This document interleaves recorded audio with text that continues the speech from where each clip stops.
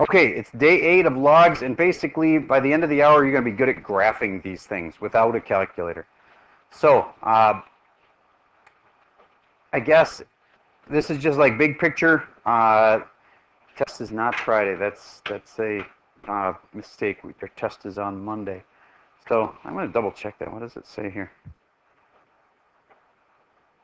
There is a calc and a non-calc portion, and that's all good. But bottom line is, it's not on Friday. It's on Monday. All right, so let's do this warm-up question right here. It's been blue. And give it your best shot. Actually, try both of these.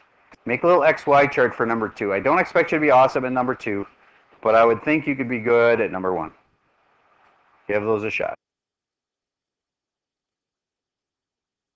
You would be expected to do number 1. S is 45, so 45 goes here. Then I'm going to get this clump alone. Get the clump alone.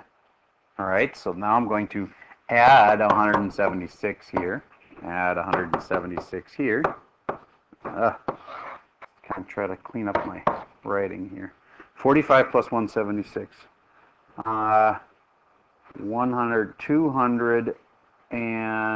221. Is that right? 116 log base 10 of A plus 40. Okay. Then I divide by 116.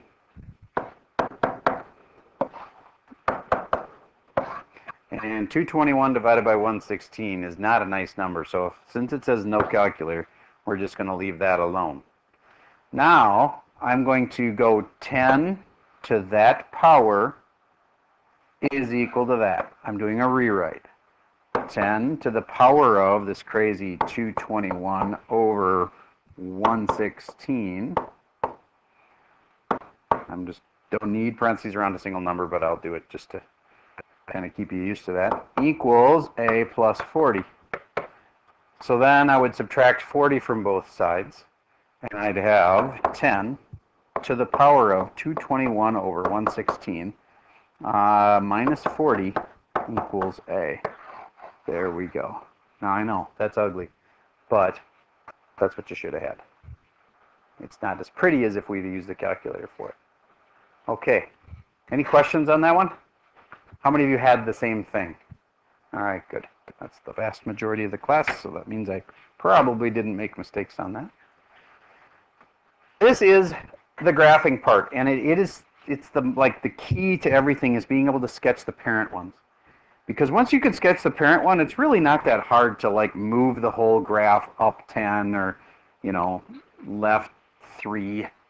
So how do you get the parent ones? You make an XY chart and you rewrite. The foundation of all log problems, the rewrite to an exponential. So it's 4 to the y equals x. Do you remember that? How many of you did that when you were doing this problem? Okay, good. Then the y's are what I pick. Normally, like I was working with a kid last night, and he was like putting in numbers like this, just right away for the x's. And that's what we usually do, but that's not what we do on this kind. On this kind, we pick the y numbers. And what are the 3 things that always work nice for y when you're doing exponentials? 1, yes. What else? 0, what else? -1, because -1 just is going to take your like 4 and flip it. So I'll put the 1 right here, and I get 4 to the 1, it's 4. I'll put the 0 right here, and I'll get 4 to the 0, and that's 1. And then I put in a -1 right there, and I get 4 to the -1 is 1/4. If I graph them, 4, 1, over 4 up 1. 1, 0, over 1 up 0. And the last one, 1/4, -1. It's really close to that line. Then, final answer is it looks like this. And I hope you'd remember that there's an asymptote line here. Now, it didn't have the little helper thing to say, don't forget to graph the asymptote, but there's an asymptote line there, and they need to be dotted. Okay, so that's a review leading up to today. So that means today's stuff is going to be on the easier side, because we already practiced that yesterday. So what's the difference between log base 2, log base 3, and log base 4? I'll show you really quick. Here's log base 2. Here's log base 3. Here's log base 4.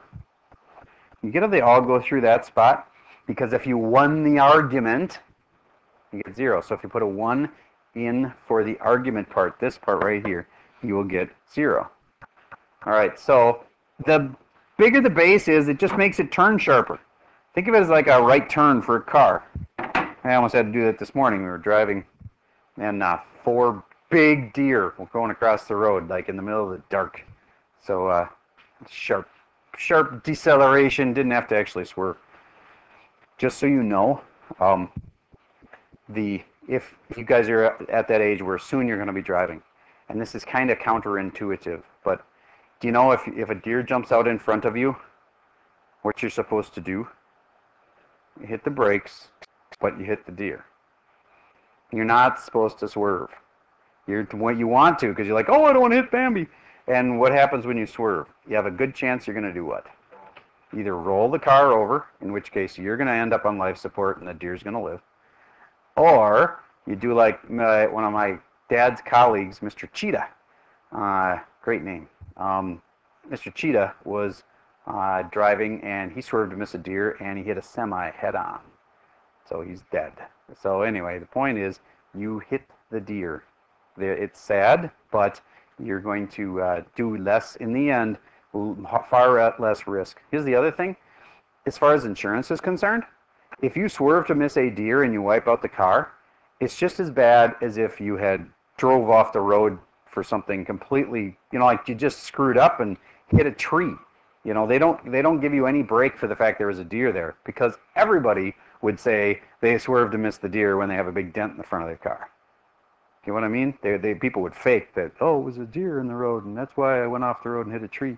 So anyway, the insurance companies don't take that as an excuse. So it's considered an at-fault accident if you hit the tree. If you hit a deer, that's called a comp claim, comprehensive claim, and those don't count against you. In other words, it's like an act of God. You can't blame the driver for the fact that a deer jumped in front of them. So hit the deer also doesn't cause you anything bad on your insurance rates. You swerve off the road and hit a tree by accident, or roll your car, or hit another car, you're all of a sudden liable for a collision, which makes your rates go up a lot. It can be like $3,000–$4,000 more over the course of the next few years on your insurance rates too. Okay, so I know that's kind of off the topic a little bit, but there's a lot of math behind insurance that you guys are going to come into soon at your age where you're going to be driving. All right, name the transformation. Well, basically this is just, is it moved left, right, up, down, etc. What's this one? Say it if you know it. Left 3. How about this one? Up 3. How about this one? Vertical what? Stretch or shrink? Stretch. Vertical stretch. This one, do the high-vo thing.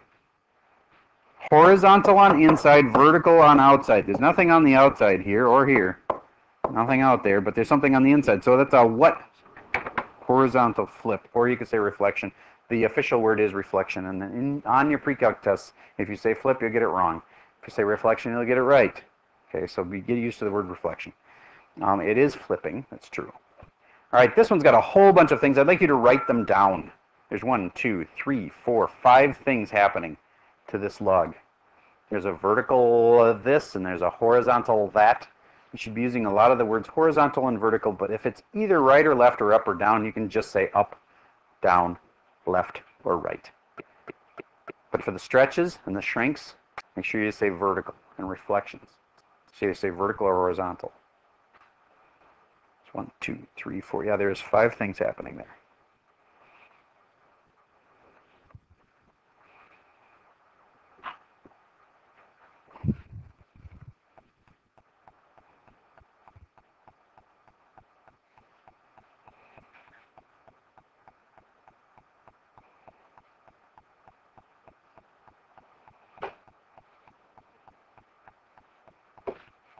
Okay, here are some of them. That was well, it's vertical on the outside. That's a vo. That's a vertical reflect. This is a vertical shrink. Factor a half. Why a shrink? Because it's 1/2. Anything less than 1 is a shrink. This is a vertical on the outside. That is a down 1. Then the other 2 things that should have been on your list, That's horizontal on the inside. That's a horizontal stretch? No, shrink. Factor of 1/3. You can't say factor 3, otherwise you're saying it's getting bigger. Factor of 1/3. And the last thing is, that's right 6. Okay? Yes? Just because something's in parentheses doesn't mean it's on the inside. I know you're thinking that, but this is the parenthesis around the argument. That's the inside on a log. Okay? So thanks for asking about that, because it is a common misconception. This is all in the front of the log, therefore it's on the outside. The only part on the inside of a log is the part in the argument. This part right here is the inside. Okay, so just for extra bonus points, I doubt anybody can do this correctly. If you start on the inside, do you know what order you should do it in? Just to clarify, in pre-calc, this is the topic that you'll learn next year. So what order do you have to do this in? The order does matter. And I usually at least, encourage everyone to start on the inside, even though technically there's a way to do it on the outside first. But if you start on the inside, if these are numbers, or these are A, B, C, D, and E, what do you think the order should be? A, B, C, D, E is totally wrong. Okay, what order do you think they should go in? Give it a shot. See if your intuitions serve you well. There are math rules you can use for this. Yes?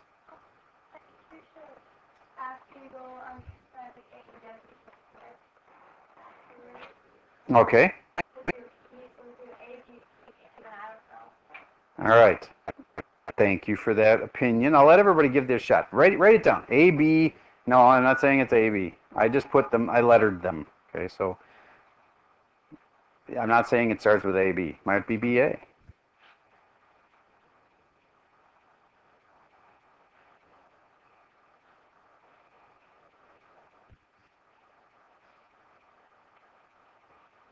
Okay. If you're picking between A and B, tell me something you know that would make you think that one would be before the other one. Multiply comes before add and subtract, but don't you remember that when you're on the inside, everything is the opposite of what you'd expect? This is not a stretch of 3, it's a shrink. Everything's opposite of what you'd expect, and so is the order. So it's B first, and then A. Who had started BA? Anybody? All right, a few of you, good job. Then from there, the next ones are on the outside. On the outside, do you do the opposite of what you expect? No, you do it normal order on the outside. So these guys, which are multiplies, come before this. So you were right about that. Okay, so is it ED or DE? Actually, either one. So I'm going to put them like this. DE, and it could be either one because they are both multiplies. One's a multiply by -1, one's a multiply by 1/2. So there's two things there, and that does not matter the order. And then the last thing is C. So it's BADEC or BAEDC, but C definitely has to be last. Anybody have that right? All right, I told you those are tough, and we get to do those in pre-calc. Nice job. Yes? How would you subtract, like, would you subtract x, or like 6 from x and then multiply whatever that is by? How would you do b first? How would you do b first? You just move the thing right 6. Oh. And then you do a shrink factor 1/3. And then, after that's done, you keep going to the rest of them. Then you do, of these two, it does not matter which, but I usually recommend, it's easier to actually do the stretching before you do the flip, because the flips are easy, so it's better to get the stretch over with next. So I would recommend the D first before the E, but it's not mathematically important. Yes? What do you just write first? The log graph that we're talking about here is going to look generally like that. And this whole thing, this whole curve, is got to have all these things happen to it. So when it says shift it right 6, the whole thing is going to go over 6. And then the whole thing is going to get shrunk, and then et cetera, et cetera. We're not going to do anything that hard. Just to clarify. This one, we're never going to make you graph something like that hard. Did I answer your question or not? No. Okay. So these birds, you have graph, move right.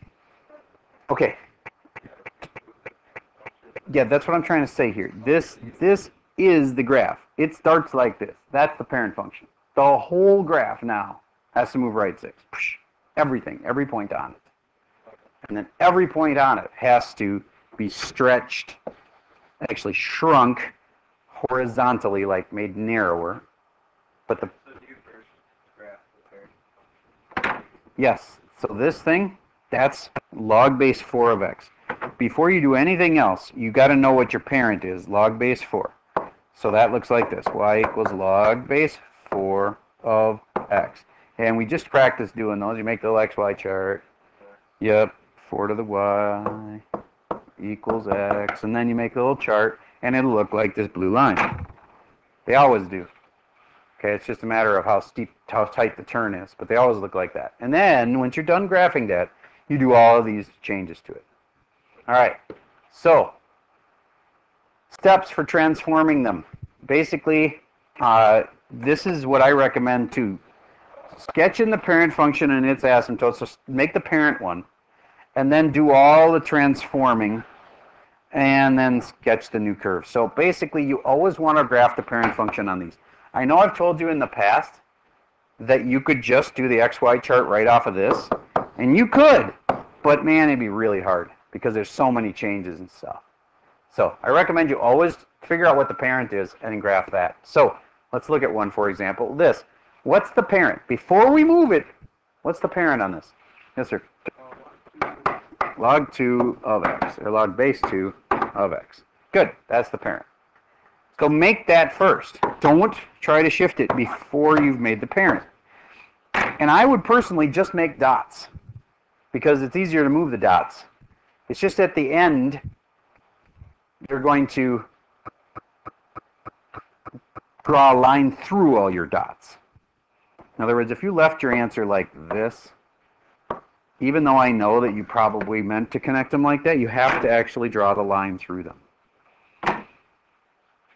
That's the difference between a discrete graph, which is just dots, and a continuous graph, which is a line through it. All right, so let's talk, what are these points? I suggested you rewrite first 2 to the y equals x, and then you pick, Maddie, what are the 3 for y? Good. And what did you get when you put them in? Put in 1, you get. Put in 0, you get. And put in -1, you get. Perfect. All right. So 2, 1, 1, 0, and 1/2, -1. There. Now, did you have to draw the line through that? No, because it's actually easier to move your points without that line. So I'm just going to undo that line. Now, it's not a bad idea to have your asymptote line in there just so you don't forget to put it in later, because it's really tempting to forget that. Okay, now plus 3. Left 3. 1, 2, 3. Oh, these two move together. That's nice. 1, 2, 3. There. And then don't forget to move the asymptote line over. And the asymptote line has to move over the same exact thing as what the other did, which is 3. So I'm moving it from the y-axis to 3 spots over. There's my dotted line for my asymptote. Okay, and then at the end, as I told you before, you should connect your dots. As long as you have 3 distinct points on it, you'll be fine. I mean, I know it might not hit this spot exactly right there, but you know, I don't really care as long as your first 3 points are looking right. And a log graph looks like a tree that's been blown over in the wind. That's what a log is, right? So it's sort of like you had a tree that was straight up and down, and then it got blown over by a force of the wind like that, like that. That's what log graphs look like. And I know that's dumb, but things like that really help you to remember this later. Somebody says, what's the graph of log look like? And you're like, log is Oh yeah, I'm sure it says tree blown over the wind. Oh yeah, that's right, it's going over to the right. That way you won't by accident confuse it with an exponential graph, and the exponentials look like that. They're similar in that they both have asymptotes, but they're different. Okay, moving on. I don't think we need to do a ton of these because I think you get the idea. You graph the parent one, yeah, move it. All right, so I think we should just jump right to the assignment here.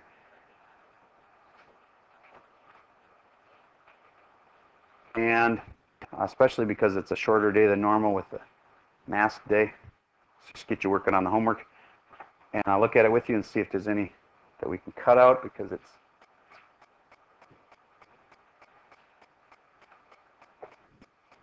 have my commitment to keeping your assignment size down. All right, to what I think is reasonable. I don't think you need to do that many graphs. I think you can, I never want to skip the first one just in case a kid started the assignment and then they get burned by that. So I will skip, let's see, they have a, these flips are always tough for people. I should leave that one in. This one's so simple. You're just going to move it down to too easy. So get rid of that one. This one's got a flip. Also, the flips are hard for people on these, so let's do that one too. So just skip that one. It's part B. Let's see if I can find anything more.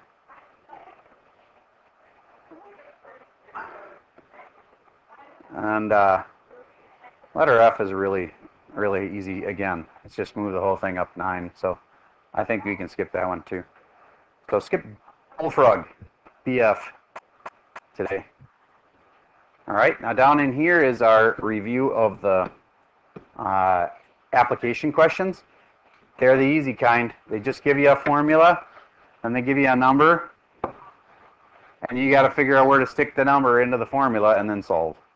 So it's just solving equations again, except you got to take one extra step, stick a number in the formula. So that looks like it died 1,250 years ago, so I should look and see its age in years is the beginning here, and the C is the carbon. So age is at the front of the formula. So you put the 1250 in the front and you solve. So get this clump alone, you'll have 1250 equals 5700 log base 1/2 of C, and you want to get the C alone. So you got to get the clump alone first. Get that alone first before you rewrite. So then you're going to divide by 5700 on both sides. Then you can do a rewrite. That to that power will equal C, and C will be alone. Now on these kind, you can definitely use a calculator. Just don't use them on the graphs because there's 2 parts to the test. And the graph part of your test doesn't allow calculators. So, okay? All right, that cuts it down to a reasonable size. And these other ones should be easy for you, and there's a lot of that on the test, so I don't want to cut any of that out. So, all right, that's all I have for you for today.